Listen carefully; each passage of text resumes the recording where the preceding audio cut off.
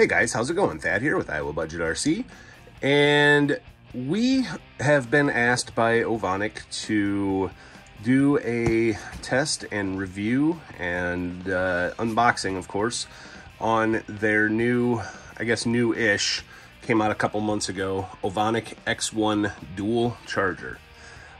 This thing is awesome from what I can see and the couple videos that I've seen on YouTube. It can charge 2 batteries at once. You can charge anywhere between 1S and 8S, and you can charge a 1S on one side and 8S on the other side, or whatever. It doesn't matter. It is, let's see, I believe these are 200 watt when you're plugged into AC, and then 600 watt when you're plugged into DC. So that is one heck of a amount of power that's going to go into this, or as far as charging goes. So what I've been using are these iMax. I got an A6, and I believe this is a B. Yeah, this is a B6. So this is the updated version.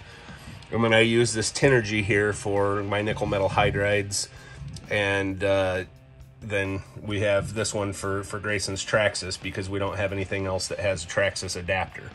But I'm hoping that I can just kind of retire these two and put them aside, take those with for, you know, like when we go to Horizon Fest or something like that, to have something to charge our batteries with off the truck battery.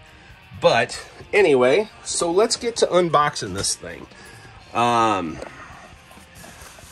I did cut the tape, but I haven't opened it officially yet. So let's see what we've got. Packed well. So we've got our owner's manual here. It's the X1. And in this bag, we've got our bag of goodies, which looks like it's got the power supply and all of the pieces to adapt your batteries to it. Is there anything below the phone? Nothing. Okay. So I'm going to get this out of the package here, and we're going to take a first look at it. It's hard to do this one-handed, guys. Okay, so on the bottom, input voltage, output voltage, max input current. So basically that just has all your safety stuff, and it's put together with ROHS solder, which that means if you ever break it and you need to do something to it, good luck melting that solder. But these do have a warranty on them, as far as I know, and Ovonic seems like a really good company to work with, as far as you know, they're holding up to their products, so that's a good thing. So it's just to give you an overview before I plug it in. This is how you go back and forth between your channels. If you want to, okay, say you're on channel A and you want to adjust channel A, you'd hit enter, and then you'll go up or down to whatever is on your menu on that, and hit enter for whatever. And these are, I guess, a smart charger, as to where they are, so it will know that this Ovonic is a 3S and that this one is a 2S. It will not know the milliamp hour, so you're gonna have to put that in there. So like this one will be 2.2. This one I will do on 0.8 because it's a 850. But let's get the bag of goodies out here. This one I'm gonna have to pause it to open it, so I'll bring you right back. All right, we got her open. See what all we've got in here. We've got our AC cord. We've got 2 XT60 to EC3s, 2 XT60s to EC5s, which I don't have any EC5s. We've got a USB cable, so because this does have USB on it. And then we've got the ones that I'll use the most, which are XT60 to Dean's. So as you can see in here, you plug the XT60. If you have an XT60 battery, you can plug it right into there, and then you have your balance ports here. But I guess this is only 2S to 6S, so I misspoke on that. You can't do 8S on this, but that's okay. I'll never have anything that's 8S. So anyway, one of the complaints that guys had on these is they don't come with a balance board. Well, you know what?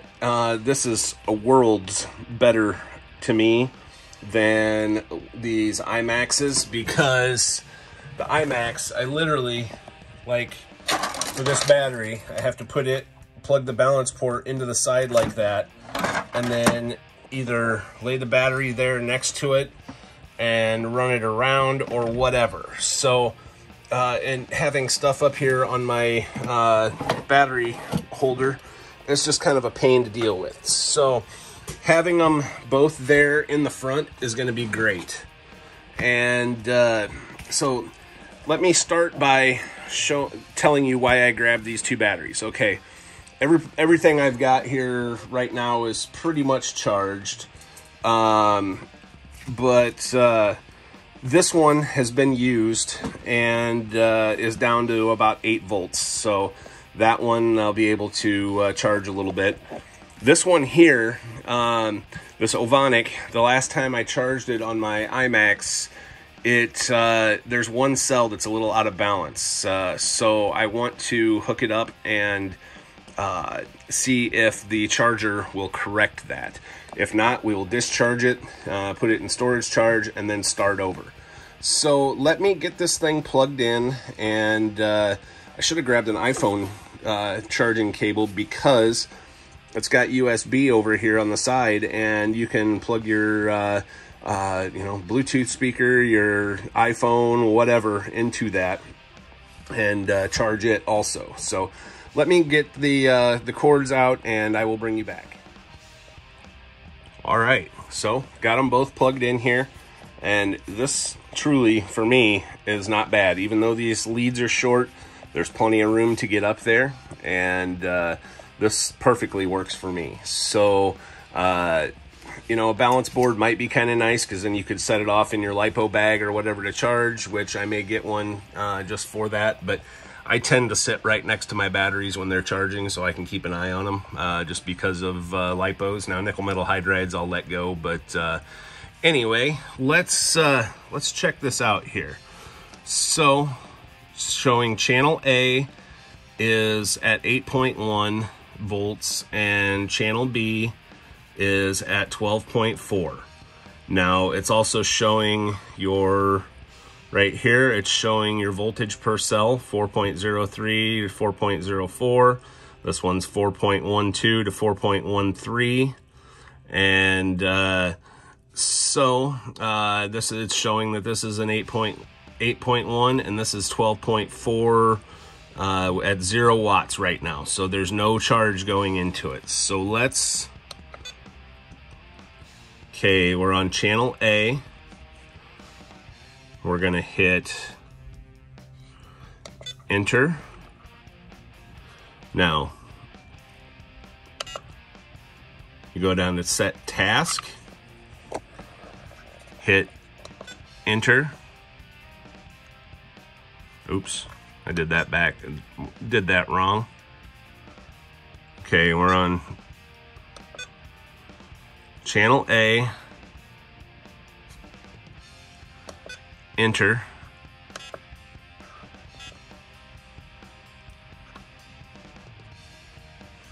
You don't want to go to start task. So it's showing that it's a 2S. Target voltage 4.2 for each. Showing that it's a LiPo. Select task, we want charge. Now, the regular charge on this is a balance charge, but if you feel more comfortable, you can go down here to balance. You can also go to storage or discharge. So we want to hit enter. We'll go down Target current, we don't want 15 amps. So we're gonna go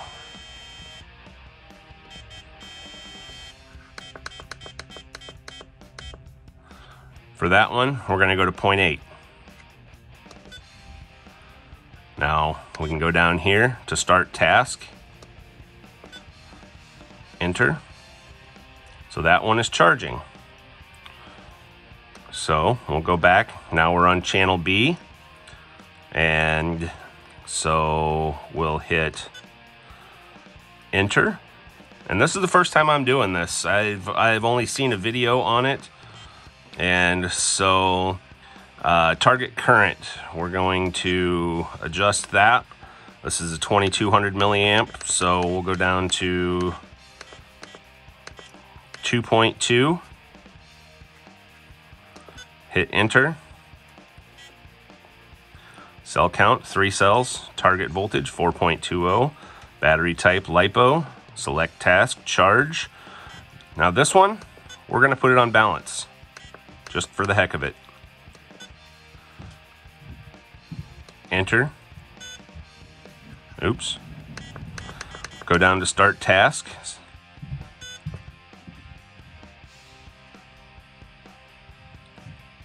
No, this is saying target current 15 amps again. So let's adjust that back again. I must not have saved that part.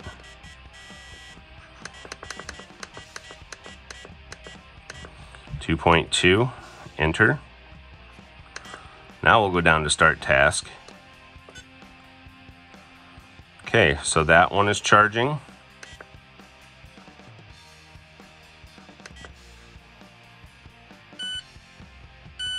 Charge completed. Okay. So let's go back. Channel A is still charging here at 0.8 amps.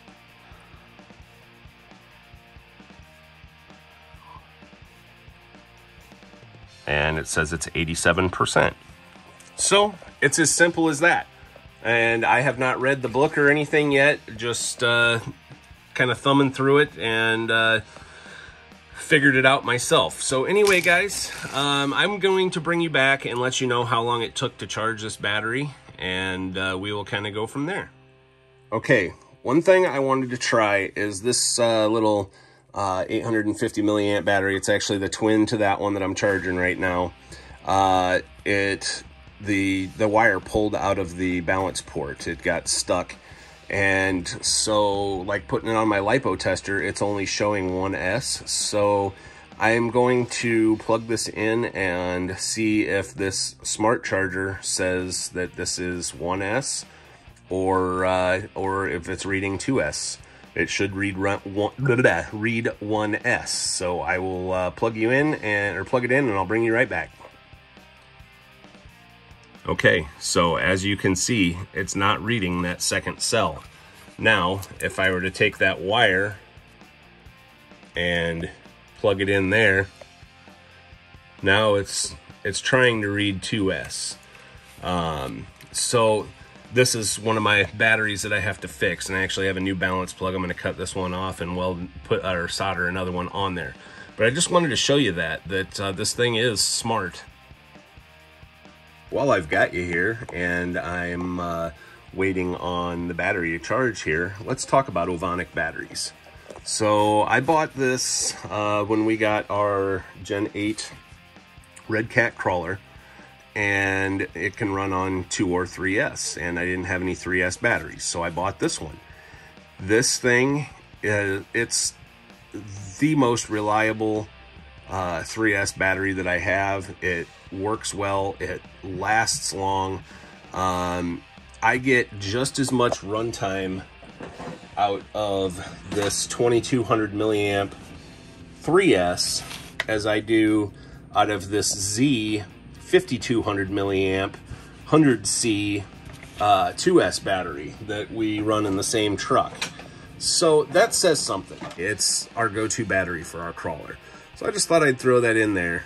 These guys they make a good product, and they know what they're doing, and they're continually trying to improve their product and their customer service. Okay, so we're at 99% and the amperage rate is starting to come down a little bit. It's been charging for almost 15 minutes now.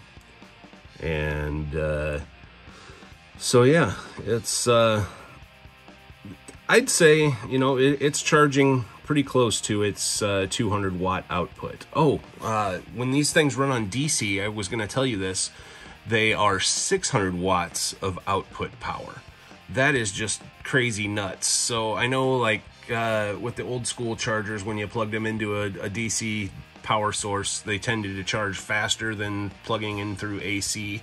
So maybe this is the same way, but yeah, super, super cool.